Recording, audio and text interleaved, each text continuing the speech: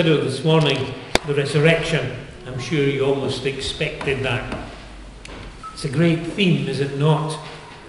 And a theme that's worthy of all the attention we can give it. And to that end, we'll look at verses 1 through 11 of 1 Corinthians chapter 15, as the Apostle Paul tells us how this resurrection was the transforming power in his own life and in the life of the first century, and it built churches. Some must be months ago now, we watched the film on Lee Strobel's conversion, The Case for Christ.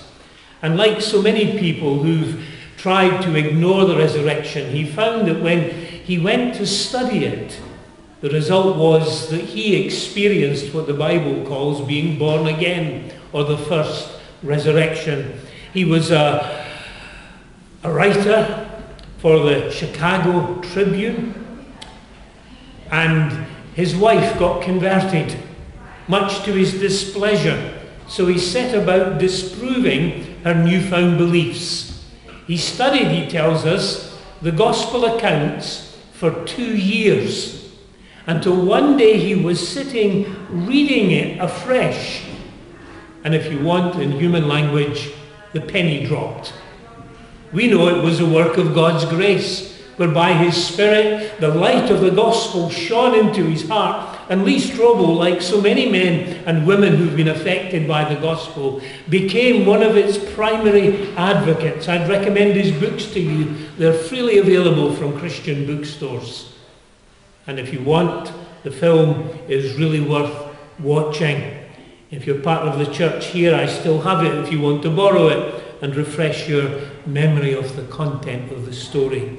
The resurrection not only changed the world in which it happened, it's been the power of God changing the world ever since, and it's still at work.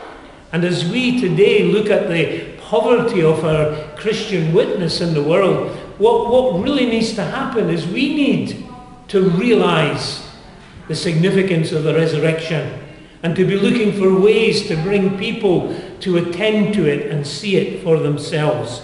From the passage that's before us, I want to consider the resurrection from 3 angles. First of all, in the church, because that's where Paul begins. Secondly, as it is a fulfillment of the scriptures. And then thirdly, to look at the witnesses who tell us these events.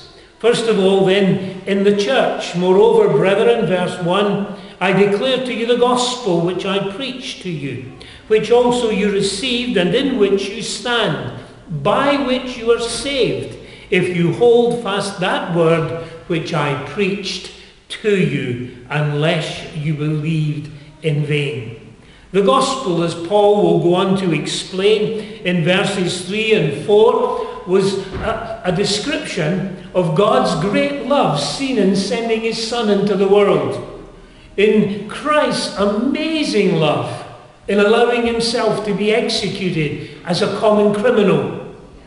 In God the Spirit's great power, in that on the 3rd day, as promised, he was raised from the dead. Truly, to look at the resurrection is to be challenged in every aspect of your world. There's nothing like it anywhere else.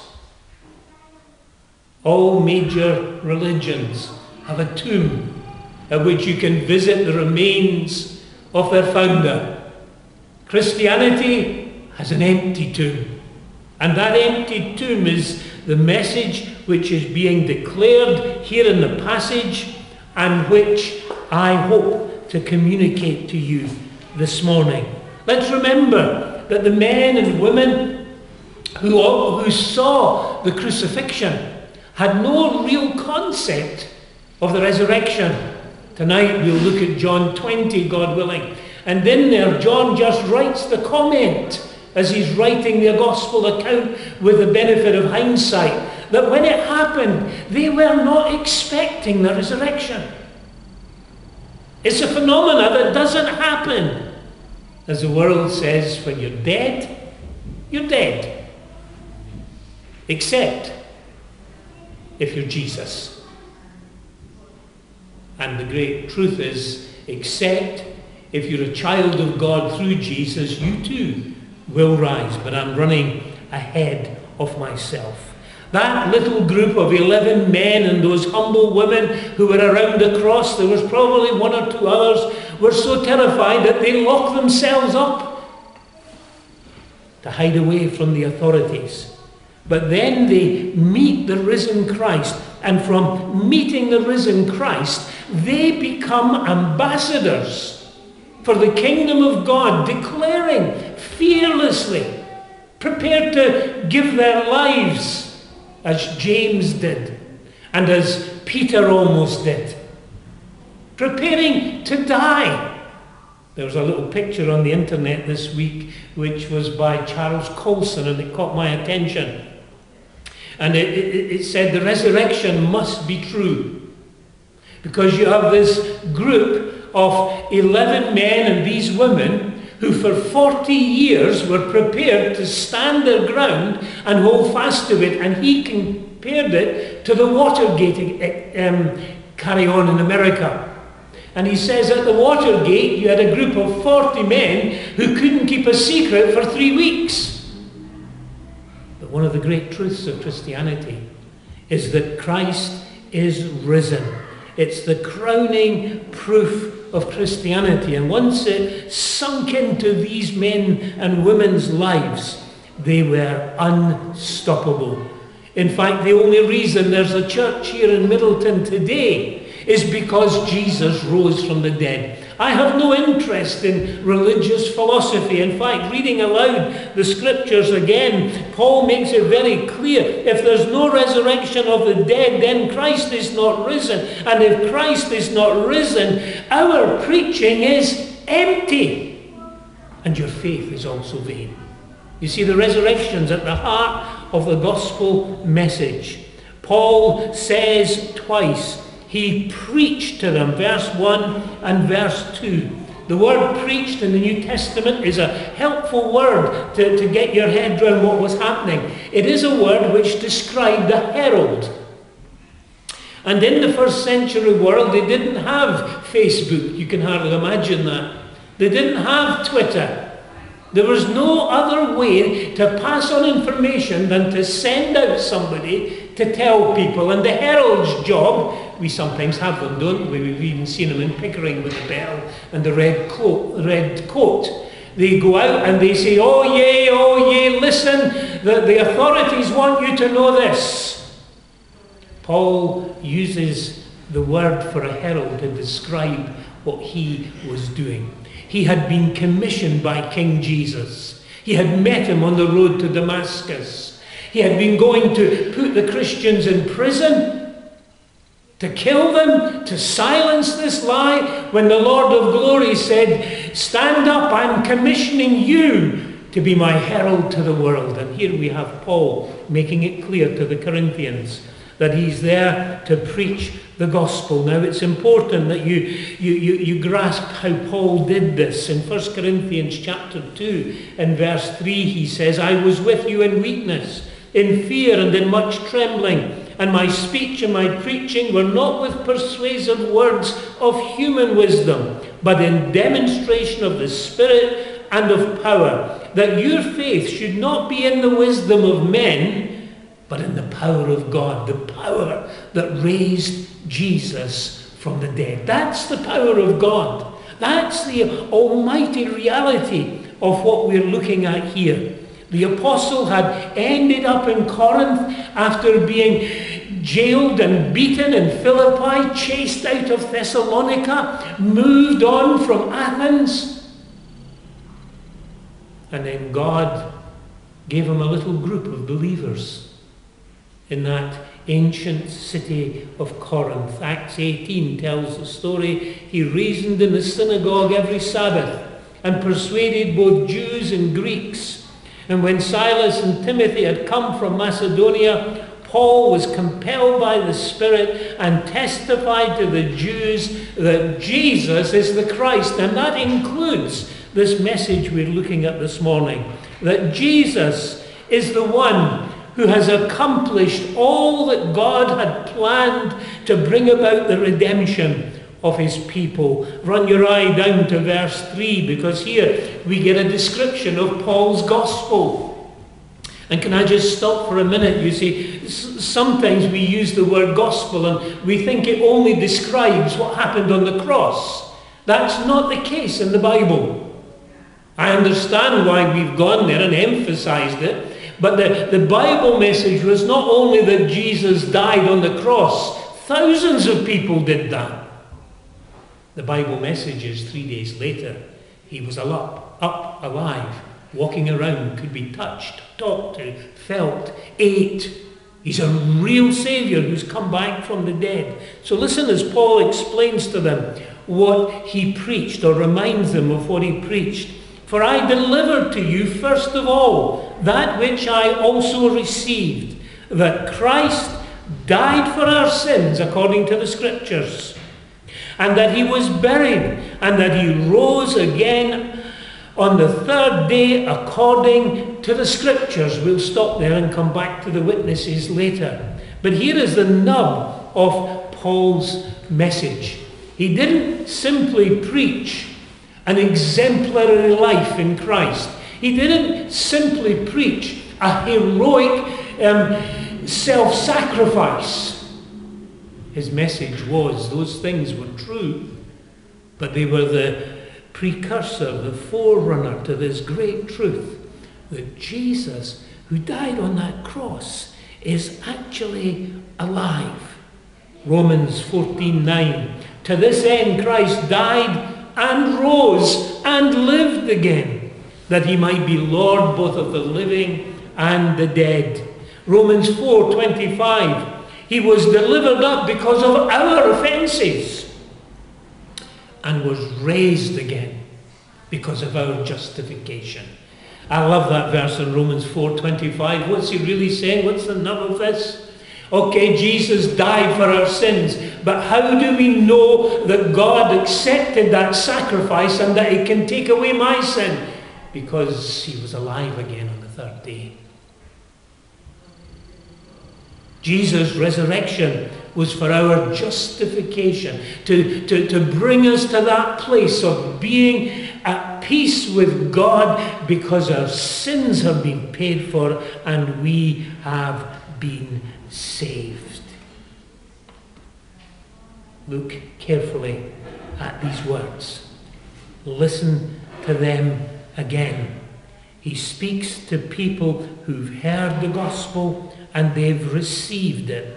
And run back to verse 1 of chapter 15.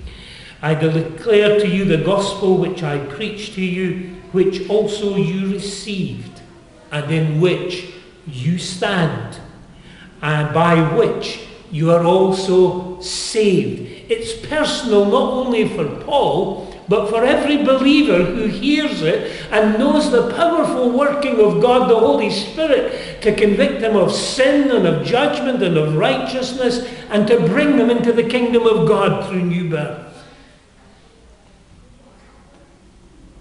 The words themselves are interesting. In the Greek language, the verbs actually take on distinctive characteristics. And Paul uses the first verb in verse 1, received, to describe something which happened at a point in time. Earlier on in 1 Corinthians he says the message of the cross is foolishness to those who are perishing. But, he says, to us who are being saved, it is the power of God. These people had experienced and acknowledged that they were lost. They had experienced and acknowledged that they were condemned before a holy God. But they had also experienced and now enjoy the great truth that God so loved the world that whoever believes in him should not perish but have everlasting life. That's your possession today if you're a Christian. You've not entered yet into the fullness of it, but everlasting life starts now. He that hears my word and believes on him that sent me the Saviour says, John chapter 5, hath, is what the old Authorised Version says, H-A-T-H. And that again is a specific Greek tense, which means you've got it right now. Hath everlasting life. And that's why a Christian functions as they do. That's why we are different to the world around us. It's not only that we've been intellectually informed, there's been a new heart given. A heart which loves God, which wants God, which will serve God if it possibly can. That's why you don't need a big stick to drive Christians to church. Those who belong to Christ want to meet with his people, want to join together in praise. That's why you don't need a big stick to make Christians live Christian lives. They know that though they're not in other people's company, they're continually in his company. Oh, dear friends, what a joy it is to be a Christian. What a joy it is. It wasn't all smooth in Corinth. When Paul was preaching in the synagogue, Acts 18, the ruler of the synagogue got converted and it caused a riot. He was ejected from the synagogue. Did he stop preaching? No. He moved to the house next door and preached more and more and more. That's the pattern of the New Testament. That's what you and I should be looking for as Christians in the present day. The gospel hasn't changed. The power of God is no less today than it ever has been. And therefore, as you look upon our smallness and the difficulty of working the work of God today, what are you and I to do about it? There are two options. It'll drive you to despair, or it will drive you to prayer. And for me, there is actually only one option. Why are you cast down within me, O my soul? That's what we read on Thursday night, wasn't it? Hope thou in God. Hope in God. For I shall yet be, I can't remember the exact word, but blessed is what it says, isn't it? The world in Psalm 43 and 44 was crushing that poor son of Korah. He was feeling dejected until God dealt with him and he talks to himself. Get it into perspective. Read your Bible. Believe your Bible. Don't believe the message of the world.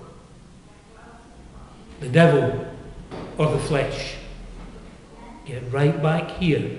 The church is built on the foundation of the most phenomenal event that ever took place in history. I hesitated as I thought about using that phrase because Calvary is a phenomenal event, isn't it?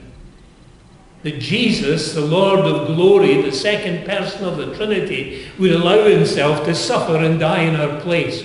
That he would experience that separation from his Father, which caused him to cry out, my God, my God. That's astounding. So really what I need to do is put the two of them together. Those 3 days are the most significant days that have ever taken place in history. And as Christians, you and I we need this in our soul. We need this as our foundation.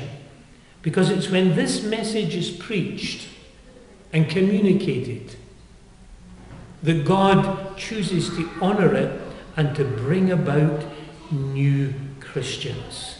People can find religion everywhere. The Dalai Lama is very popular, is he not? You'll find little texts and sayings of his all over the place because it's a self-improvement course. And we're in the day of self-improvement. Look after your body, do exercises, train your mind, achieve yourself. And it's all built on the sand foundation of evolution and Darwinism. We are improving, we're developing, we're evolving. Am I allowed to say rubbish without explaining it? Talk to me later. The Bible says, be honest. Where does all this trouble in the world come from? As somebody pointed out again, they had guns in America for 300 years. What's happened in the last 30 that they're suddenly killing each other? Or youngsters are in school. It's not the things in the world which are the problem, it's the people. How am I ever going to see that resolved? By bringing the gospel to their attention. Yes, we should feed them. Yes, we should care for them. But I'm absolutely convinced that what the world needs to hear is that Christ died for sinners and rose again on the third day, and whoever believes on him will rise with him. If you're not a Christian, dear friend, it's time you were. If you're not a Christian, you're sticking your head in the sand. Again, I get frustrated sometimes, and this is what frustrates me, that we have this gospel truth and so few people are giving it any attention. They're always trying to work out their own scheme, find their own way to God. It doesn't work. I am the way. Do you remember who said it? I am the truth. No man comes to the Father except through me. And so today, go to Jesus. He'll lead you. He'll bring you and bring you to be at peace. The church then, its very existence is because Jesus rose from the dead. That's what Paul says. And what he then goes on to explain to them was, this is what the Bible always taught and expected. The Bible testimony itself should make us sit up and realize that this was God's plan from eternity. Did you notice in the passage we read, verse 5, the end of verse 4, he rose again the third day according to the Scriptures. At the end of verse 3, that Christ died for our sins according to the Scriptures. Now, Corinthians is one of the first books in the New Testament to be actually written. But around this time, Mark's Gospel would have been in circulation. And the whole weight of the Old Testament was present. So when Paul talks about the Scriptures, he's talking about the written life of Christ and the Old Testament. And all of these taught the Jews to expect. And the tragedy is, you see, so blinded are they by sin that they disbelieve it. And one of the challenges in the first century, we don't see it so much today, was that where the gospel was preached, there were Jewish evangelists going round trying to undo it or trying to modify it to make it more comfortable for themselves. Galatians, the whole book of Galatians, is written about how they even managed to get Peter's ear and get James off the track. So that Paul has to take Peter to task on the matter.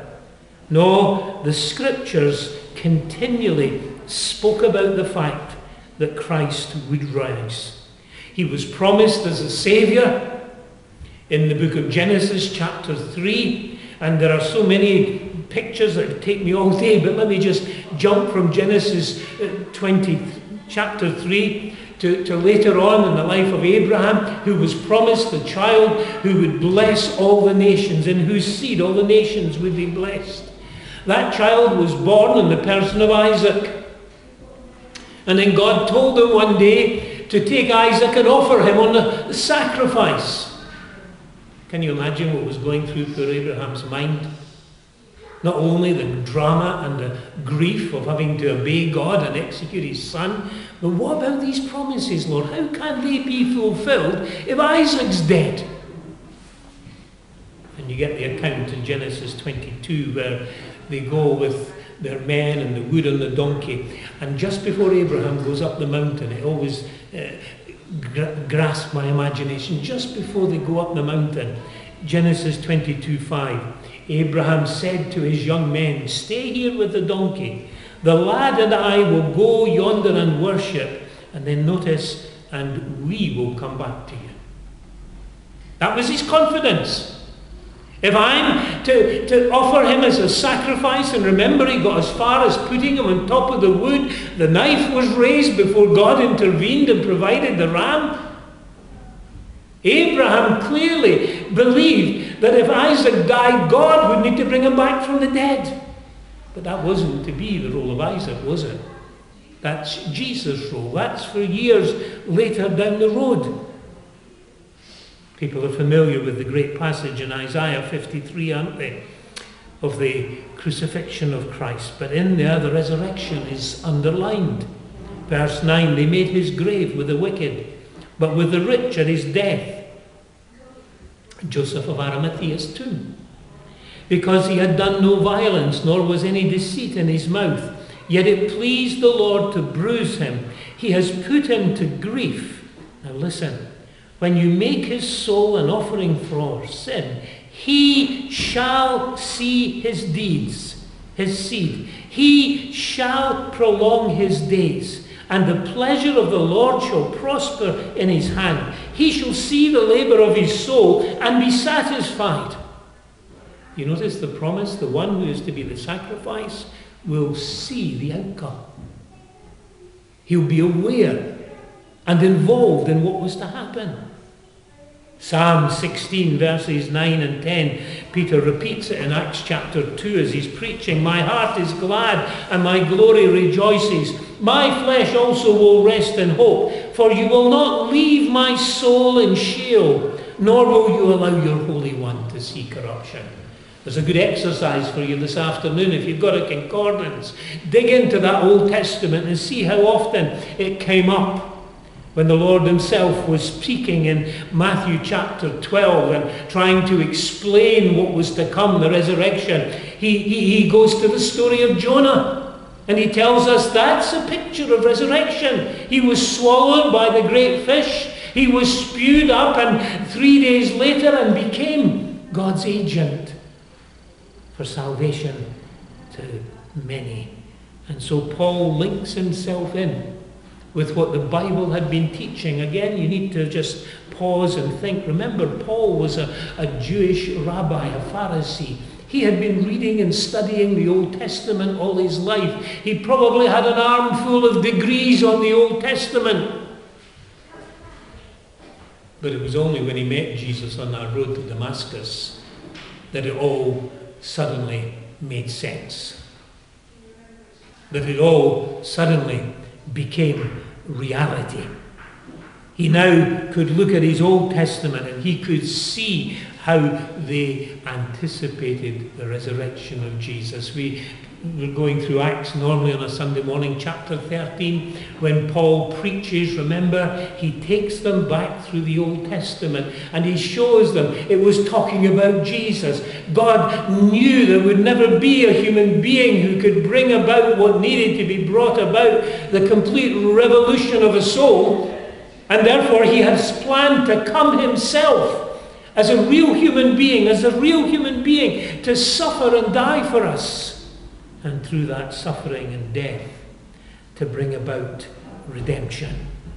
For I delivered to you, first of all, that which I also received. That little word received needs to be underlined. It's a technical word in ancient Greek. It means getting a tradition and passing it on. He's pointing out to these people, this is not something I came up with. This has always been God's word. And it was entrusted to me. And again, if you read Galatians, it fits in very well with this. He tells us he didn't consult immediately with Peter and James and the folk in Jerusalem. No, Paul was in the desert for 3 years.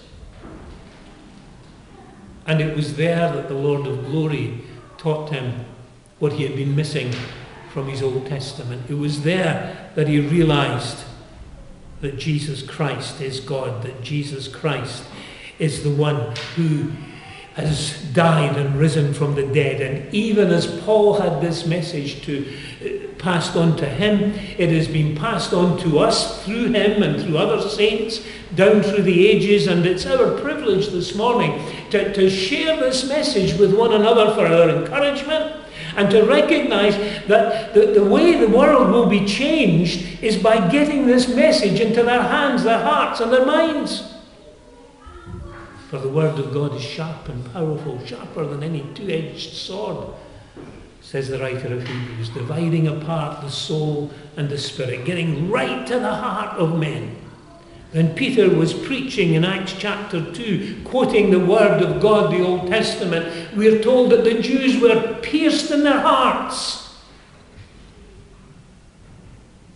For Lydia, it was just an event in her mind. She heard the gospel and realized it was true, but let's see the picture. When the Holy Spirit applies the word, it's what he's been doing in generation after generation after generation. So let's be, how can you be humbly proud at the same time? Contradiction, isn't it? We need to be gracious is probably the way to say it. And draw people's attention to the reality, to the great truth, that the one who was definitely dead, certified dead by a Roman centurion, and then just to make sure he was dead, pierced in the ribs with a spear. He was as dead as a dead man can be. Wrapped up in a shroud, Nicodemus, Joseph of Arimathea, take him and lay him in a tomb. It's Friday night, Sabbath is coming, and he lay there in that tomb on the Sabbath. Again, that's something that often intrigues me. You see, when God created the world, remember, he did it in 6 days, and on the 7th day he rested. I see a picture. On the 7th day, after Jesus has formulated and put everything in place to create the new creation, he rested, and on the 3rd day he rose again. He's God, come to establish a new kingdom, a new people, most definitely and certainly alive. And the traditions which have been received are not just made up stories. It's not a game of Chinese whispers, as the world so often wants to rubbish it by. Take time to study. Be like Lee Strobel. This is vitally important. If I'm wrong, the worst that is going to happen is I'm going to have a great life here and lie in my grave. But if an unbeliever is wrong, do I need to lay it out for you? He's going to have forever to remember that they were wrong. And it's going to be hell to him or her. Jesus rose from the dead. That's the testimony of Scripture. That's the message of the church. Let me get to my last point, because you need to see these witnesses. The resurrection is established in the witnesses. Verse 6, after that, well, maybe go back a bit. And he was buried, verse 4, and that he rose again the 3rd day. And then verse 5, and that he was seen by Cephas, then by the 12. Of course, Cephas is Peter. And the significance here, you see, is that Peter was the one who denied him, wasn't he? And it's interesting that Paul puts him in there, first point. The man that least deserved to know that Jesus was alive was right at the top of Jesus' list for establishing it. He was seen by Cephas, then by the 12, and after that he was seen by over 500 brethren at once, of whom the greater part remain to the present, but some have fallen asleep. Let those words move you in your heart and mind. These people literally saw Jesus alive. Thomas, you remember, was missing the first Sunday night. And the following Sunday he was there, and the Lord of glory appears. Does he tear a strip off Thomas? No, he says, look, Thomas, here's the wounds. Put your finger in. My body is real. I've come back from the dead. And then that glorious account, isn't it, where they're fishing and the Lord prepares breakfast for them. At the end of John 21. And in that passage what you get is this picture of him enjoying the fish along with the fishermen. He came back with a real body. And he was seen by over 500 brethren. Who were they? Paul knew who they were. He's quite happy to say of whom the greater part remain to the present. That surely has to be one further great proof of the resurrection. I could tell you all kinds of stories and dream up a crowd of people who saw it. But if there was just one individual who knew I was lying, I'm exposed. Paul says 500. When did the 500 see him? I began by reading from Matthew's Gospel, the account. And you remember they were told to go into Galilee because he would meet them there. And it's in Galilee that they're commissioned to go to all the world. And we're told there's a great crowd round him in Galilee. 120 were saved on the day of Pentecost, weren't they? And then just days later, others were saved. There were lots of people around back then who knew that this was not only a great and awesome revelation of God's love, but that it was and is real. Even as Jesus has said it would be. And therefore, the world has changed forever. Some of them have fallen asleep, it says here. Death is no longer death. If I had read the whole chapter, it would talk about death losing its sting. And for the Christian, you see, death is transformed from being the end to being going to sleep.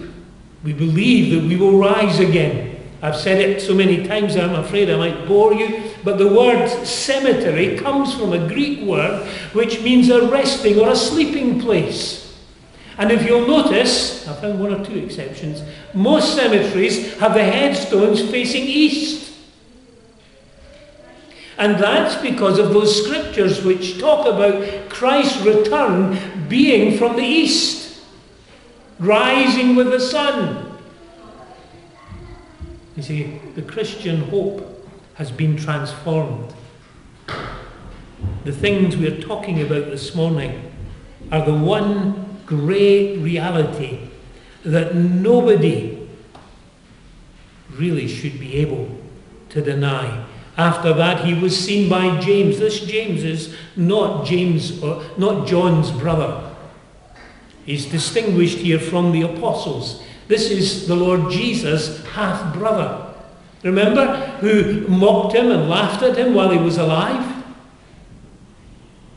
But he saw Jesus, with my words, and that he was seen by James, then by all the apostles. And so James becomes a leader in the church in Jerusalem until he's executed by Herod. It's very important then to go down to Paul himself, see his humility, the sworn enemy of the resurrection, the one that thought these Christians were off the rocker and they were threatening the stability and freedom of the Jews, became a believer. For I am the least of the apostles, who am not worthy to be called apostle. What are you talking about, Paul? Because I persecuted the church of God. I was the church's number one enemy. But by the grace of God I am what I am, and his grace toward me was not in vain. But I laboured more abundantly than they all, yet not I, but it was the grace of God which was with me. Therefore, whether it was I or they, so we preach and so you believe. Christian, I need to pull these things to a close.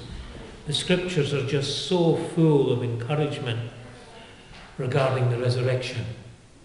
And I need to be encouraged in the great truth of the resurrection and to prayerfully believe that this is the key to filling these empty seats. This is the key to transforming Middleton, Pickering, Ryedale. This is the key to bringing the order back into society that we're all moaning about. It's not like it was when we were children. Why has the change come in? Because people are no longer believing that Jesus rose. Christianity is shoved off to the side. And now we have what they call secular thinking. This month's Evangelical Times has a scary article about a government minister who's determined even to come into churches and remove from us the right to teach our children the gospel.